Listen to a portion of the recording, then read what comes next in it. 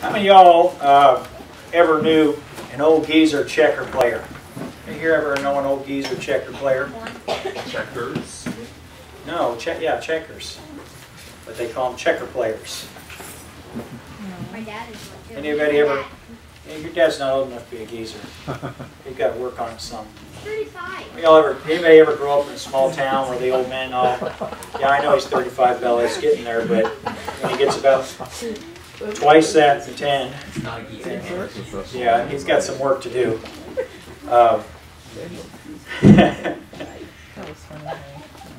I had some distinct privileges growing up. Growing up in a small town and then being surrounded by smaller towns. The town that I grew up in, Salina, Kansas, was only about 50,000 people growing up. You say, well, that's a pretty small town. Well, it is compared to here. It's actually, I think Salina is the third largest city in Kansas. So Kansas City was larger and Wichita was larger, but Salina, being over 50,000, was third largest city in Kansas. So that was one of the towns where everybody went to go shopping and so forth. So the actual surrounding county around Salina, I want to say would have been closer to probably 90,000 or something like that. But there are a lot of little towns, small towns. And so about 10 miles north of Salina is a little town of Bennington. And that's a town of, I want to say, about 700 people. And that's where my dad grew up and where our family farm was. That was the closest town to our farm. Of course, the farm is in the country. There's no such thing as a farm in the city. If you're a city farmer, I'm sorry that you think you're a farmer, but you're not. And you got to be in the country to be a farmer, and you got to be in the country to live in the country. If you think you live in the country because you're on an acre of property, I'm sorry, you don't live in the country. You need to be able to, fly to your property in order to actually be in the country, really. In the country. That's the way it is. Brother Matt, I'm right about that, right? I'm visiting back in... No, you don't know anything, Bella. You can't talk anymore. Wow. And 50,000 pigs. You have 50,000 pigs on your farm? No. 50,000. Oh, it's a big town. Oh, 50,000 is big, yes. Kind of a big Yeah. town. And small towns, what, 100, 200? Somewhere in there? Yeah, 2,000 or less or whatever. I went to school in Abilene, about 35 miles from Salina. And that was a town of about less than 7,000 people. And then a lot of small towns, a couple hundred. We crushed cars, our family did. We did portable car crushing. And so a lot of our car crushing was actually out on farms. Farmers accumulate scrap, metal, cars. And sometimes you go crush 100 cars off of a farmer's pasture. You say, how does a farmer end up with 100 cars? Well, it's really easy. They all do, out in the Midwest and so forth. So we crush in salvage yards, a lot of country salvage yards. One of the things I always enjoyed doing, though, was when we would go into the small towns, my dad would always find the geezers, the old people that would sit around. They'd show up every morning at a cafe or a pump mart, a gas station or something, and they'd drink coffee. And everybody'd sit there and talk. And that's actually where you did business. If you were trying to meet people in the town, or if you're my dad and you're trying to find cars to crush, and you want to find out who has metal, well, you need to go sit down around the geezers. They know everything and everybody around. You can't Google, who has 100 cars in their pasture. You have to ask a geezer about it. And every now and again, you'd run into the checker players, guys that would play checkers. When I was 10 years old, I started playing checkers, and I got good enough that my sister couldn't beat me and my brother couldn't beat me, and that I could compete with my dad pretty well, and I thought I was pretty good at checkers. And I remember going to Christmas one time at our farm out at my grandma and grandpa's place, and there was this old guy.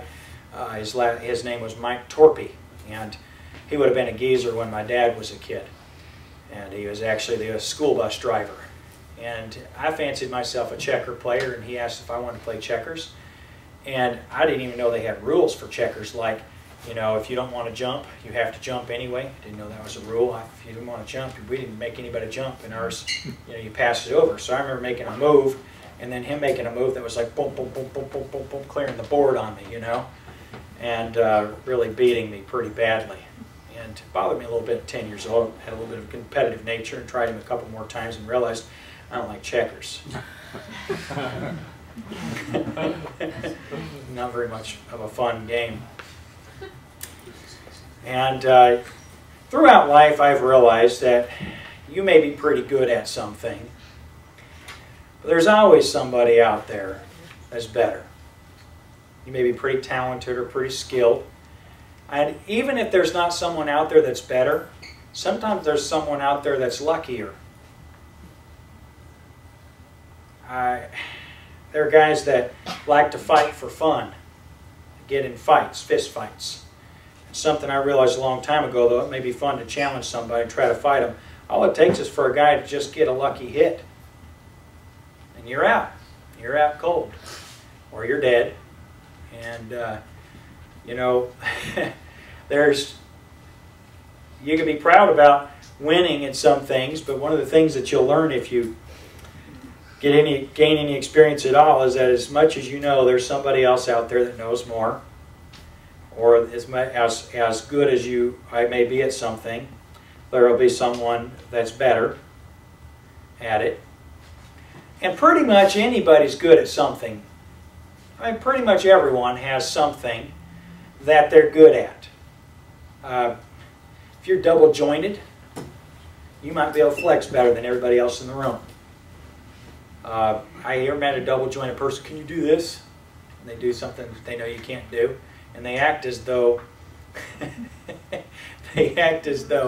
you know, they worked hard for their abilities.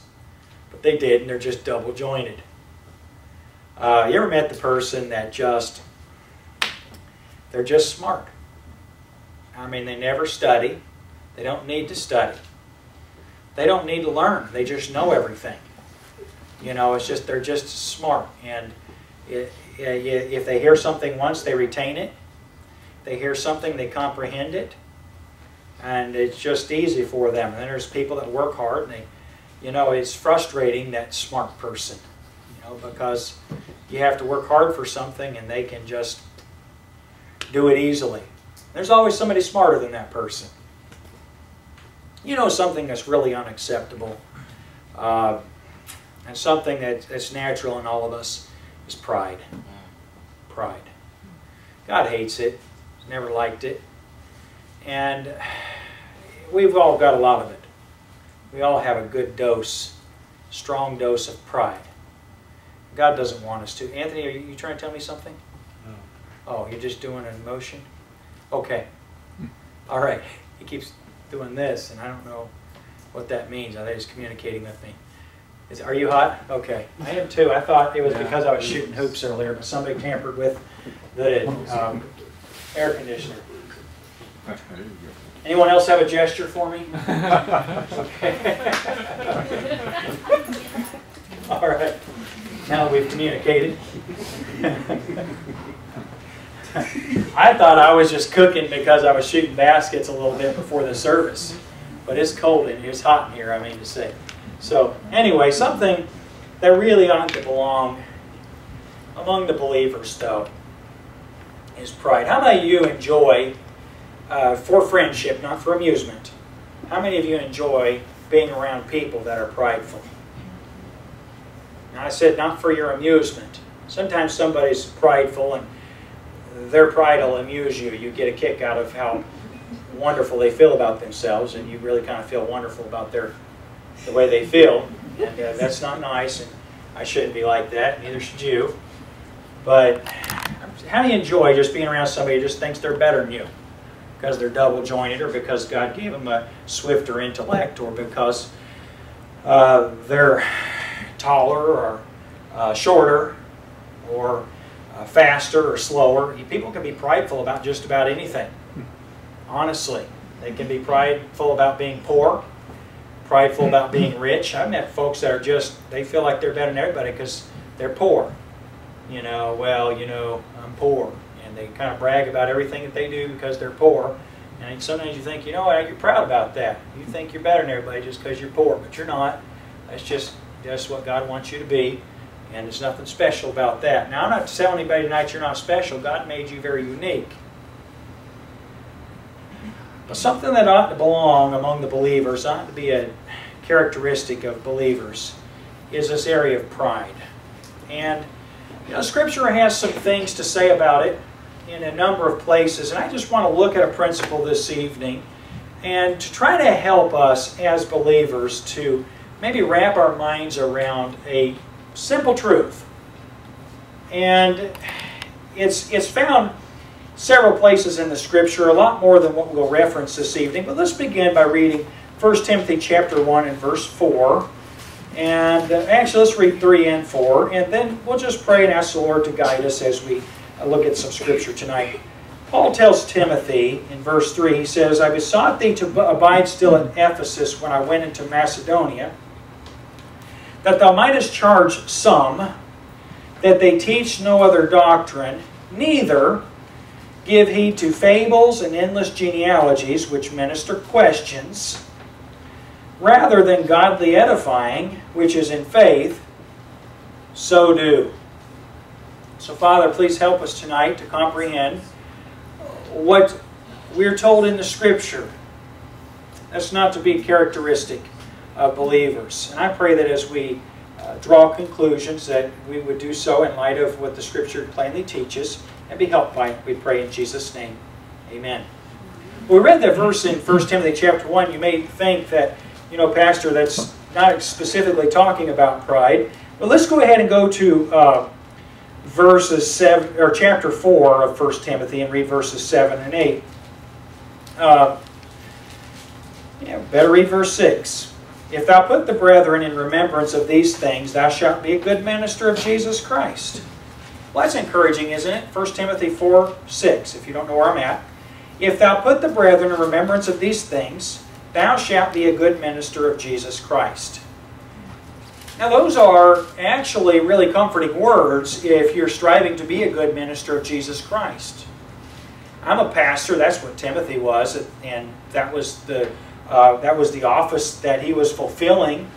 And I'll tell you something, I just like to be a good pastor. God didn't call me really to be anything else in life.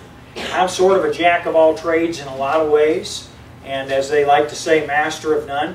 But I'll tell you what I'm trained for, what I'm called to, is to be a pastor. In the area of pastoring specifically, I've been called to church planting, beginning ministries, and trying to grow ministry, grow people. And if I could just accomplish one thing in life, I would like to be a good minister. Good minister. Now, minister is not a title. Minister is service. It's serving. And I would like to do that. And I'd like to be a good minister specifically of Jesus Christ. And so when I read a phrase like we find in verse 6 of 1 Timothy 4, my interest is certainly piqued. And I hope for a number of folks in here. I'm praying about several of you young men that God will call you to be ministers of Jesus Christ, specifically pastors. I know a lot more folks are called to be preachers and pastors and deacons and leaders in the churches than what we're seeing. And so I pray for you, and I hope that when something like that is read, that there is a desire in you that you'd say, if I'm going to be a minister, I want to be a good one. And so that reminds me of a guy, Tony Caraballo. Melissa, whenever I say the word good, I say good. And there's a guy that used to be in our church early on, and he ended up staying with us somewhat. He had definite opinions about everything. He's a Puerto Rican guy. He was absolutely hilarious, and he was kidding one of the guys in our church at the time, one of the single guys, about some girl that the guy was interested. And he said, I'm a psychiatrist. He said, I'm not a very good one. And so whenever I read the word good of anything, I think of Tony Caraballo. He'd say, I'm this, not a very good one. He'd say, but when I read about being a good minister of Jesus Christ, I think I want to be a good one. And I think that anyone who wants to serve the Lord Jesus in this way ought to want to be a good one. By the way, you just want to be a good Christian, do you? I mean, I think that we do. And so here's what he said is necessary. You need to help remember the things, of course, that are taught up to this point. But notice in verse 7, he said, but refuse profane and old wives' fables, and exercise thyself rather unto godliness. And then we know verse 8, for bodily exercise profiteth little, but godliness is profitable unto all things, having promise of the life that now is and of that which is to come. Now we'll come full circle back to here in just a little bit. But there are a couple of things that Paul expressly told young Timothy, the pastor at the church at Ephesus, that specifically were to be avoided in the church. And one of those things was that the people were not to give heed to fables and endless genealogies which minister questions rather than godly edifying which is in faith. Now I know that's a mouthful, but it's important, it's helpful. In verse 7 of chapter 4 he said, refuse profane and old wives' fables, and exercise thyself rather unto godliness. There's a theme in 1 Timothy, as Paul is writing this pastoral epistle. There's a theme of godliness, a theme of helping individuals to be godly. Could someone open the door and help whoever's out there come in? There's someone by that door there. There's a theme, I think it's Charlie's dad. There's a theme of godliness, of helping people to be godly, and that's what a pastor's supposed to do. Did you know that having God knowledge doesn't make you godly? You know, some Christians think they can substitute knowing everything, at least thinking that they know everything. They think that they can substitute those things for actual practical godliness. That is, being filled with the Spirit and being able to practically live for Jesus Christ. You know that I have been saved long enough to recognize that Christianity, being a follower of Jesus Christ, more ought to be lived, more ought to be practiced than it ought to be talked about. Now, I'm not one of these people that wear the blah, blah, blah t-shirts. You know what I'm talking about? You can walk the walk, but can you talk the talk? I know that's catchy, and people like to say that. But the reality of it is that Christian living is practical. In other words, you ought to live what you believe. And you hear Paul in 1 Timothy is telling young Timothy, he said, I don't want you to spend your time or give heed. Give heed means to pay attention to. Don't give heed to fables and endless genealogies. Well, what's a fable? You guys know what a fable is, right? A fable oftentimes is a story, and it has a kind of a wisdom to it, but usually the wisdom is man's wisdom instead of God's wisdom. We're not talking about a proverb, which is inspired and given by inspiration of God, but we're talking about literally a fable. You know, we've got a lot of fables, don't we? There are a lot of fables in Christianity. And sadly, people make doctrine out of those. You know, there's a lot of them that we could use for instances of. One that comes to me is a fable of the social gospel. That is the what would Jesus do? You ever hear the WWJD? I was watching a machinist video, and as the guy is machining, he talked about some spooky, weird concept he was creating, making a vortex generator. And so he said, boy, this kind of scares me a little bit. Must have some deviltry in it. And so he pulled out, instead of WD-40 to lubricate his machine work, he pulled out WWJD-40 and made just a little bit of a joke about it. But what would Jesus do? A lot of people think that's pretty clever, pretty practical. And actually, you can go in the Scripture and find out. But if you look at what most people think Jesus would do, a lot of times they're wrong. In other words, it's a lot of man's wisdom. And that's what fables oftentimes are. You read Aesop's fables. They're a lot of time, you know, they seem wise, but a lot of times the wisdom falls down. The wisdom doesn't actually, it's not inspired. It's not always true. And then there's a lot of fables about things that people just believe that just aren't always true. And a lot of Christians are more superstitious than they are actually knowledgeable about simple Bible teaching and Bible doctrine. Here are some superstitious things that I hear that frustrate me sometimes. Marriage superstition. I hate marriage superstition and marriage counseling on the basis of superstition. I know I said I hate, but it's actually the truth. I can't stand it. I have a dear friend in the Lord that gives me marriage wisdom when he's talking about people's marriage problems. And I just think, brother, there's no wonder you have problems when you think things like that. For instance, the first year and the 7th year are the hardest years. You ever heard that? The first year and the 7th year are the hardest years. Listen, don't get married if you're dumb like that. Seriously. I'm serious. If you're planning on having a bad first year and a bad 7th year, you got problems. You need to figure out what the Bible says about having a good marriage. And just obey what God says. Husbands, love your wives. You love your wife in your first year, it'll be a really good year. Wives, submit yourselves unto your own husbands as unto the Lord. You submit like you do to the Lord, you'll have a good first year. And the 7th year, I mean, what is that? You know? I mean, the people just have these things, and you know what that is? That's a fable. It's a superstition, and God didn't give it to us. And so you figure out what the source of that nonsense actually is. There's a lot of that in Christianity, a lot of just wisdom that can coincide with sound doctrine. You got to be like them to reach them. You know, you got to be able to relate to them to be able to reach them. How much like Jesus are we, and how much like us was Jesus? You say, well, Pastor, you know, Jesus came in the likeness of sinful flesh. Yeah, but Jesus looked like a sinful man, but he was anything but a sinful man. Right?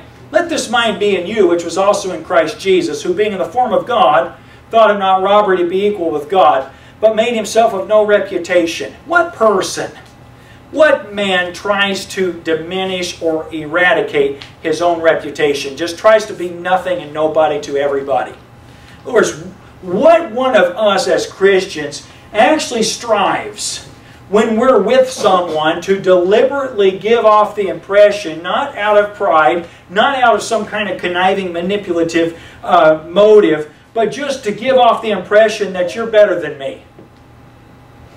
You know, we always want to let folks know, I'm just as good as you are, or I'm better than you are. You know, that's not what Jesus did. Was Jesus better than us? Come on. You know, I just think about, you know, Jesus' rightful place. And I love the song at Christmas time, How Should a King Come? Because Jesus is the King of Kings. But you know, the song even gets it all wrong, because it talks about how an earthly king would come. My friend, nothing this earth can afford by way of palace or food or accommodations or treatment is worthy of the King of the universe, Jesus. But when Jesus came, He did not come as a king, He came as a servant. He served the servants.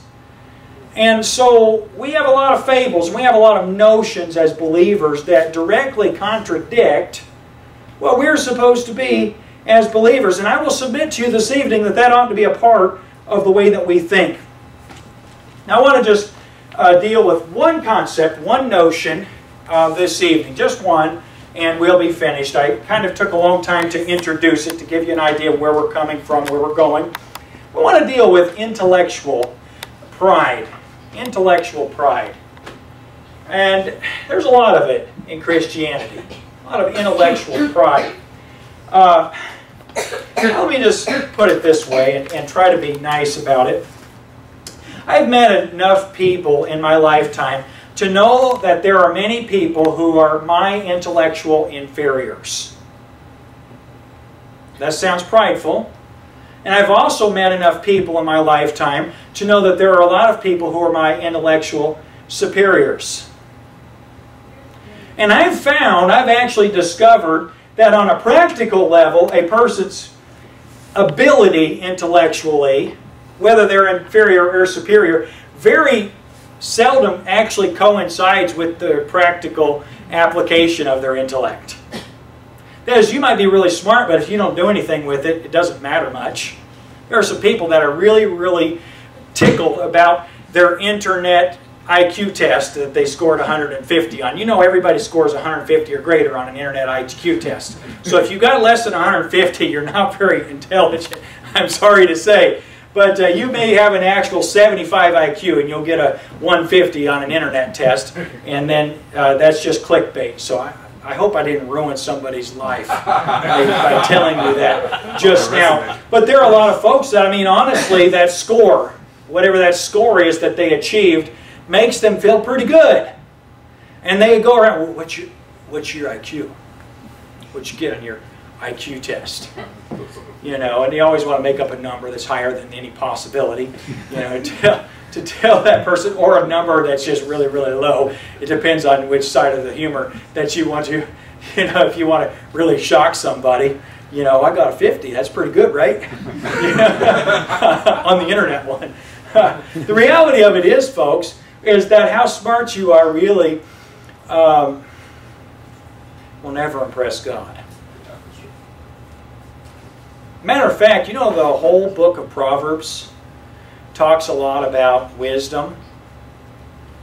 And it talks about a person who's simple, who would be a 50 kind of a guy, and how he can be wise. I don't know where the scorner is at on the intellectual spectrum, but my guess is he's probably got a high IQ. If I had to guess. I've met some dumb scorners, like you know, not very intelligent scorners. I'm not saying they don't exist, but I've also met some that are pretty good at something. Maybe not anything practical, but they're good at test taking, or they're good at something and they're really proud about it. And they kind of scoff at anything and everybody because they don't think anyone in the world is as smart as they are. And they're scoffers. And, you know, the Bible talks about how a simple person can be wise. I've met some successful people in my life, and I'm just talking about humanly speaking. I've met some folks that are pretty successful. And when I've actually sat down with them and gotten to know them on a personal level, I've realized a couple of things about them. First of all, I've realized, you know what, they're really successful, but I'm not sure they're really, really super smart. But they just know how to do basic things well. In other words, they're wise. If this is the best thing to do, they do it. And I found that people that are successful normally usually are disciplined to do what they know. It doesn't mean they're smarter than everybody else, but it just, they apply what they know. And there are people that are very intelligent that really never produce or never do anything, but they're really proud about it because they know what they could do if they ever wanted to. And friend, that's just pride. If there's a place that pride doesn't belong in particular, it's intellectual pride. And you say, Pastor, how does that fit in Christianity? You know, there are Christians that are intellectually proud. There are Christians that transliterate Latin words and call them doctrines so that they can sound as though they're intelligent because they said a word that you don't know what the word means, and it's about a doctrine. And they like to just label things, and because they know labels or they study some minutia, they think they're really intelligent. There are Christians literally that doctrinally don't do anything practical. What are some practical things a believer ought to do? Well, on a very, very simple, basic level, a believer ought to make disciples, oughtn't they? Got to preach the gospel and teach people to observe the things that Jesus taught. Now, you can analyze the words that Jesus said, and you can create systematic doctrine from them. But you know, the things that Jesus said were actually pretty simple, pretty practical. And you don't have to be a rocket surgeon or a brain scientist in order to be able to achieve understanding of the things that Jesus taught. I'm serious about that. You have to do what Jesus said. And there are a lot of individuals who would rather write books about what Jesus said and develop systematic doctrine, systematic theology about what Jesus said instead of just telling people what Jesus said and doing it. There's a lot of that in Christianity. A lot of it comes down to intellectual pride. False doctrine always involves intellectual pride. Do you know the more false a doctrine, the more pages it takes in a book to articulate and defend it? Charlie, was it you the other day that was telling me about something where a guy wrote, oh, it was about the whole, that's right, it was about the whole Sons of God, Daughters of Men, and a guy wrote a 500-page book. What's over 500? Over a 500-page book, over that fragment of the Scripture, which is easily understood if you just understand the theme of Genesis. That is, that there was a godly line, there's always been a seed of godly people, and there have always been godless people, and they've created this subhuman super species of individuals who knows if they have a soul or not. I'm sure the book covers that. And they developed a whole doctrine out of something that, my friend, matters not an iota to God. Well, it does matter to God because they're wasting their lives on it. You know, and it opens up doors and questions. endless genealogies and endless questions. Okay, if there's a subhuman species, then are there aliens? Is there life on other planets? Is the sacrifice Jesus made on Calvary, is it only for people on planet Earth, or did Jesus die for the sins of other people? Or are there planets that Jesus made where there was no sin? And if so, why didn't God just, it's all this just questions and questions and questions, and that's what these kind of notions engender. Nonsense. Foolishness. And the Scripture says we're not to waste our time on it. We're not to spend our time on it. And there are some Christians who think because they can tell you what somebody wrote and what page he wrote it on, that they're superior Christians. When actually, my friend, if they don't tell the lost how to know Jesus, they're lousy Christians. See, the Christianity listen, I'm not saying you ought to know what you believe. Let's go to Hebrews chapter 6, though. Here's a supportive passage of Scripture to give us a little bit of an idea of what Paul is telling Timothy, and in just another more practical way. You know this passage of Scripture, right? In chapter 5 of Hebrews, the Holy Spirit is telling the Hebrew Christians, Jewish Christians, urging them not to go back on their faith. And he's right in the middle of a discourse, or beginning a discourse that goes all the way through chapter 7 on Melchizedek, who we really don't know a lot about. And he said, I want to tell you some things about him, but it's a waste of time to tell you because you're too immature. And the things are too spiritually advanced for you because of your spiritual immaturity. And then in chapter 6, after he's told them that strong meat belongs to those that are full age, in chapter 6 and verse 1, the Holy Spirit said, therefore, leaving the principles of the doctrine of Christ, let us go on into perfection, not laying again the foundation of repentance from dead works and of faith toward God. Now stop there just for a second. Do you know that the number one doctrine that's debated today is the doctrine of repentance? It's couched, it's called a lot of things. Lordship, salvation. It's called Calvinism. It's called a lot of things, but ultimately what it comes down to is the doctrine of repentance. And what does repentance mean? My friend, if you ever came to saving faith in the Lord Jesus Christ, you knew what repentance was then. And it's a tragedy that after years of being born again, you still don't understand it. That it's a lifetime study that you've got to read book after book after book and write paper after paper and article after article. And repentance is so complicated. My friend, repentance is for children to understand. It's simple. It isn't complicated. The Holy Spirit mentioned not only repentance, it mentioned as well the faith toward God. Repentance and a faith toward God. Well, is faith something we do, or is faith something that God puts in us, that God makes us do? My friend, the word faith means believe.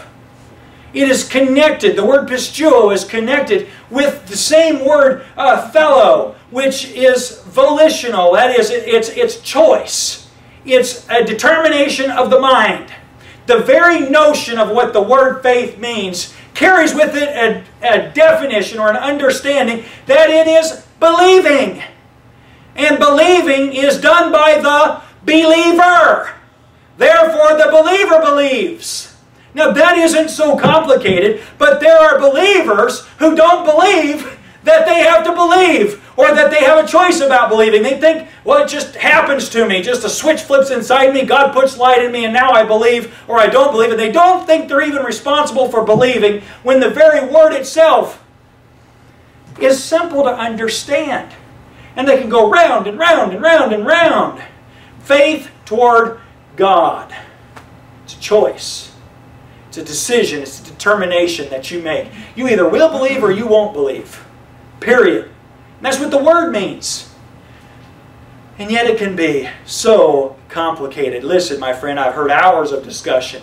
I have read book after book after book. And I just want to tell you something. It isn't that complicated. And sometimes intellectual pride kicks in, and a person thinks because they can throw a lot of jargon at something, or theorize and postulate, over something a lot, that makes them intellectually superior because you never even thought the thoughts that they're thinking. Listen, if you're in a place where you're thinking thoughts no one else ever thought, I wish they didn't legalize marijuana. That's all I can say. That wasn't very nice, was it? The reality of it, my friend, is that if you're thinking thoughts nobody ever thought before, you're probably off track a little bit. God doesn't want us to be into this nonsense. Now, I'm not saying we need to not know what's out there. We not need to not know what false doctrine is or not know what the truth is. I'm just saying that truth is simple. And that there is an intellectual pride that's inherent in us, and it is a substitution for godliness. In other words, the ability to discuss spiritual things has become a substitute in many believers' lives for actually being practically godly. You know what? If you believe in Jesus, you know what faith is. You know if you've repented. You know what repentance is. Do you know that if you live godly in Christ Jesus, you won't be confused about what real godliness is? You'll know what it is. And there is a level of Christianity that's very impractical, and it's a cover-up, it's a ruse to distract from believers not being godly. In the rest of the verse, he talks about a baptism. You say, Pastor, who debates baptism? Did you know that there's a debate about whether the mode of baptism is sprinkling or whether it is baptism? Whether the word baptism means baptism. You say, not in the day that the author of Hebrews, no, I don't think they'd invented sprinkling yet at that time. They sprinkled blood, you know, in sacrifices, but sprinkling meant sprinkling and baptism meant baptism in the original intent of the word. But which baptism? The baptism of John the Baptist? The baptism of the Holy Ghost? The baptism of a believer following conversion? A baptism of the Father, Son, and the Holy Spirit, or of the Father and of the Son and of the Holy Ghost? Nonsense. Nonsense. Baptism's baptism. We're talking about believers' baptism here. And all these things lead to intellectual pride. You can argue this position or that position or whatever it is, and the honest truth is that God's not having any of it. He's not interested in any of it. Let's go to Colossians. Colossians chapter 2. This is in the midst of a portion of Scripture that's really letting us know that justification is by faith in Christ alone, and that salvation is by faith without the deeds of the law or the works of the law. Colossians chapter 2, and the Apostle Paul is warning the church at Colossae not to be spoiled. Verse 8, beware lest any man spoil you through philosophy and vain deceit, after the tradition of men, after the rudiments of the world, and not after Christ. And he's warning the believers, don't get ruined, don't get plundered, don't get spoiled by being taught things that are philosophical from the world's perspective, that are after the rudiments. In other words, they're based in the culture or based in the purpose, the basics of what the world believes, instead of in Jesus Christ. And then he goes on to talk about the practical aspect of it. Verse 18. Well, no, let's go back to verse 16. Let no man therefore judge you in meat, or in drink, or in respect of an holy day, or of the new moon, or of the Sabbath days. We alluded to this last Wednesday evening when we were looking at transcendent truths. And we were talking about Christian liberty. In verse 17, the Bible says all these things which are a shadow of things to come, but the body is of Christ. And they become distractions. They become the thing is about the day, or the thing is about the moon, or the thing is about this thing. And God, in Jesus, is all the fullness of the Godhead bodily. Look at verse 20. Or verse 18. Let no man beguile you, or that means deceive or trick you of your reward, in a voluntary humility and worshiping of angels, intruding into those things which he hath not seen, vainly puffed up by his fleshly mind, and not holding the head, from which all the body by joints and bands have nourishment ministered, and knit together, increases with the increase of God. Look at verse 20. Wherefore, if ye be dead with Christ from the rudiments of the world, why, as though living in the world, are ye subject to ordinances? I've said it many times, and I think it's worth our noting. I know it's right, that denominationalism exists around false doctrine. In other words, you ask yourself the question, why so many factions? Why so many denominations? Because people get together about what they're wrong about. People unify around false doctrine. You name a denomination, and I can tell you the doctrine that that denomination has united around. You say, Pastor, but you're Baptist. Baptist is not a denomination. I recognize that there are Baptists who consider themselves denominational, but they do not know what it means to be Baptist. Baptists, I've said many times, Baptists were non-denominational before it was cool. You know what Baptist means? It means to baptize. A Baptist is one who baptizes. That's what a Baptist is. That's what Baptists were called. And they said, well, that's accurate. And it's as good a label as any. I'd rather be called a Christian. And so when people ask me, what denomination are you? I say, I'm not. I'm a Christian.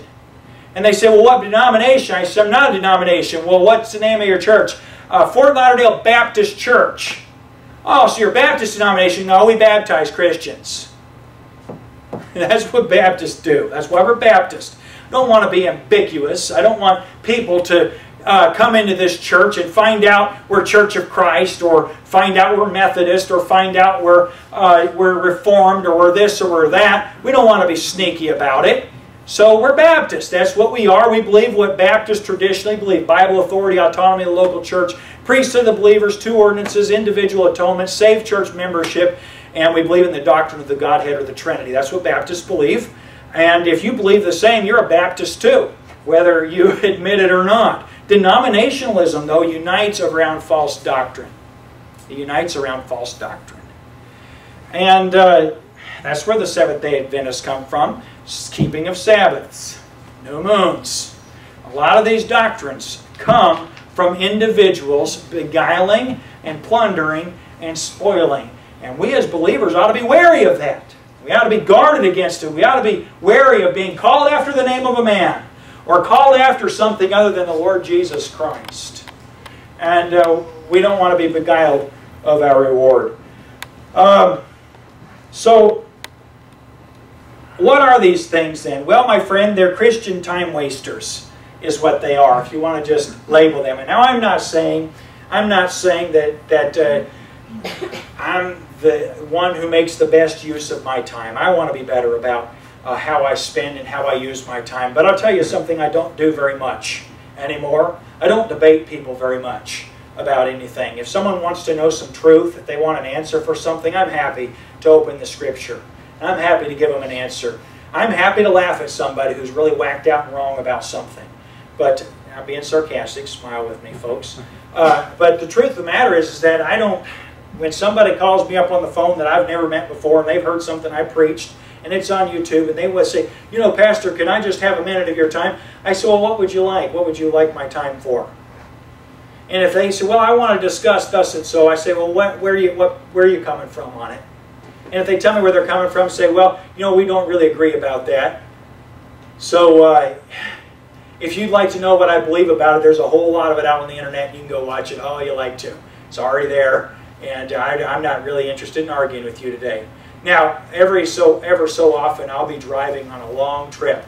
And I'll say, you lucked out. I've got a lot of time to waste, and I'd like to waste it on you today. Let's just argue for 12 hours if you'd like, whatever. I'm kidding. I am sarcastic enough, unfortunately, sometimes that I'll say things that I shouldn't say. But the reality of it is I don't have time to argue with people about things. I've found that people that argue don't preach the gospel very much. They don't live for Jesus very much. They just want to think that they're intellectually superior, they're right and someone else is wrong, and they just want to feel like they're better than someone else is. And there isn't really much room for that. Listen, you as a believer ought to be confident about what you believe. You ought to be confident about what you believe because you found it in the Word of God and because this book is sufficient. And you ought to be wise. You ought to be honestly open-minded. You know, a lot of folks call themselves open-minded. In actuality, they're not. They have a presupposition before they ever study a doctrine. They know what the conclusion they draw. And God does not have permission to change their mind, even if they're wrong. You ought to be open-minded. But friend, you ought to just go to the Scripture and believe what it says. And so now we see in verse 20 of Colossians chapter 2, "Wherefore, if ye be dead with Christ from the rudiments of the world, why as though living in the world ye are subject to ordinances, touch not, taste not, handle not." Pastor, I just want to know, in your church, do people in your church, if you guys, would you have a barbecue? Would you have a barbecue in your church? Would you eat pork? Well, it depends on how cheap we can get it. To be honest with you. You know, if it offended somebody, we would. You know, honestly. But the reality of it is this the whole touch not, taste not, handle not isn't spiritual. Which all are to perish with the using, all these things, after the commandments and doctrines of men, which things have indeed a show of wisdom in will worship, in humility, and neglecting of the body, not in any honor to the satisfying of the flesh. That Christians are so proud about their fasting, and you know, they kind of overlook a principle of, if you're fasting, you're supposed to kind of not really let people know about it so that you don't have a reward of men. That is, you're not supposed to try to do it to impress men. You're trying to do it in order to bring your flesh into submission and to get a hold of God. But a lot of Christians want to let folks know, I haven't eaten anything all day today, so just, you know, if I pass out or something, that's why. You know, and listen, you voluntary humility, and you want a reward of man. God doesn't have any time for that. That's a time waster. It's a Christian time waster.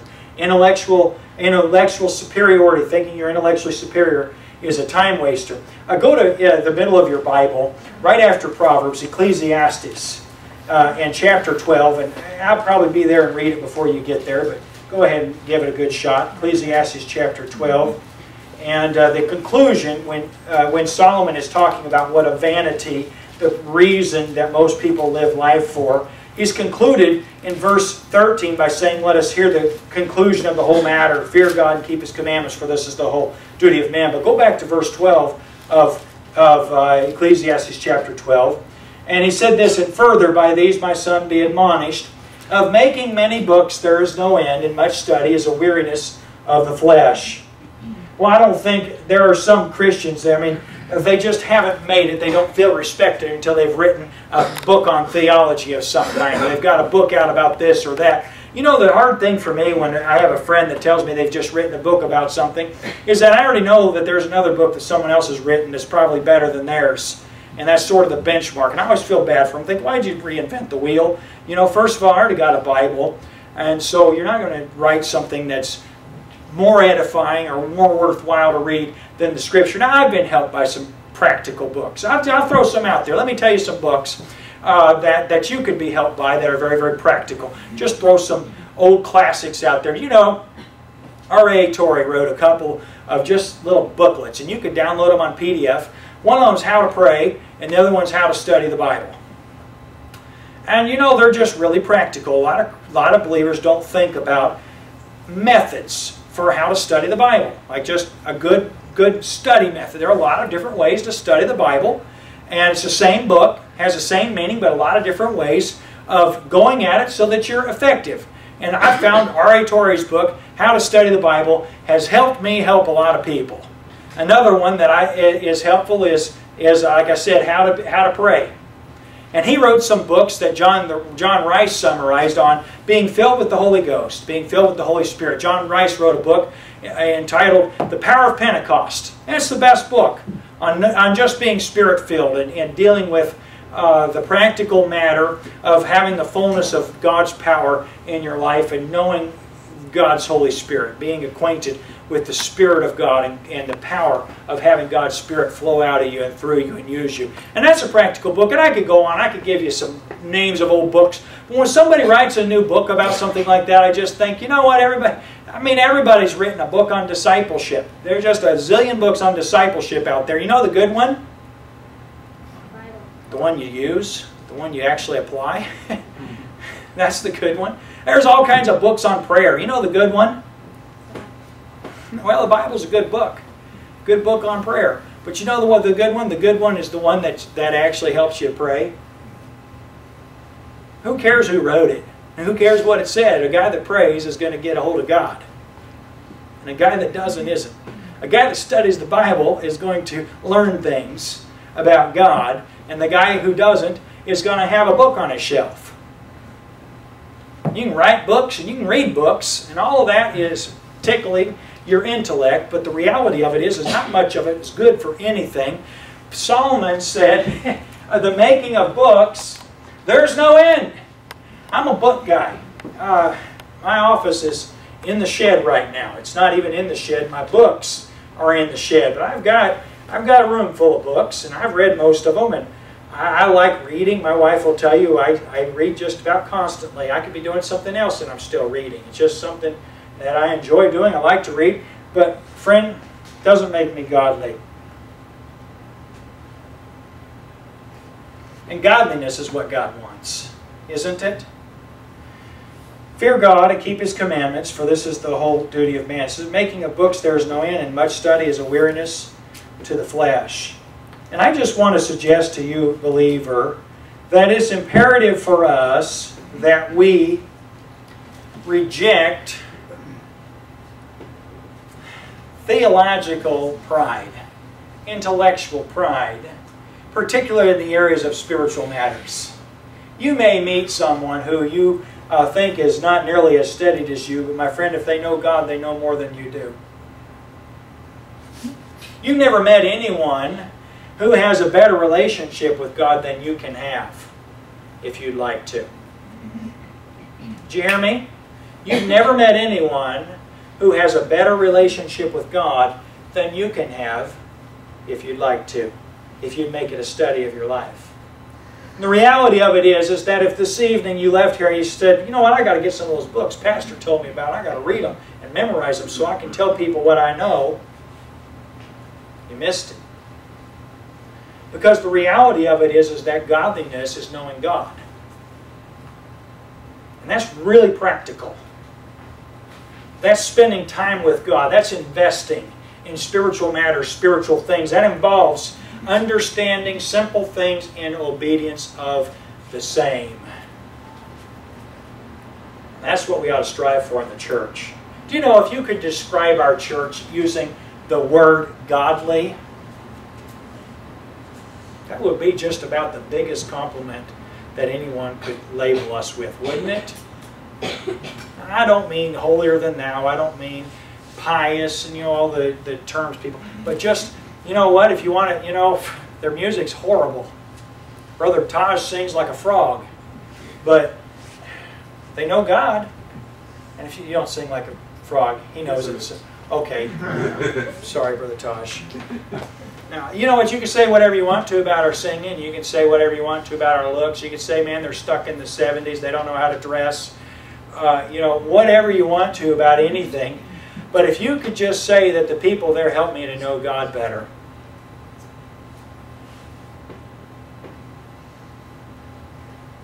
Then we'd be a church like Paul described to Timothy.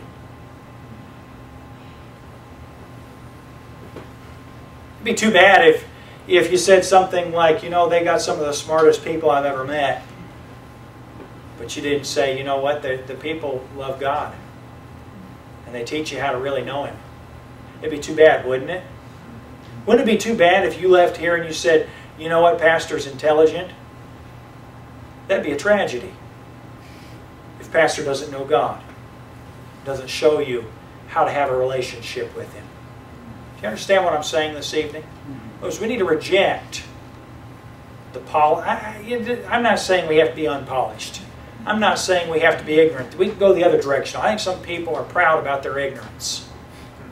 They're just proud of being dumb. And you can go all directions with that. You understand where I'm coming from. It's a balanced perspective. But godliness, what you know doesn't mean a thing in the world if you don't know God and live for Him. And you can't help anybody. You can write books and waste people's time reading them or make money off of selling them. I don't know why people write books sometimes. Paul wanted Timothy to get people to reject a lot of the nonsense, the fables and the genealogies and the superstitions, and he wanted them to teach the people to be godly. I suspect that that's as valued in this century as it was in the first century regarding how God looks at His church. Isn't it so? Well, let's try to apply it and live it. Father, thank you for what we learned this evening. I ask that you'd help us not only to believe it, but in a practical way, Lord, to live it. We ask in Jesus' name. Amen. Thank you for your attention. You're dismissed.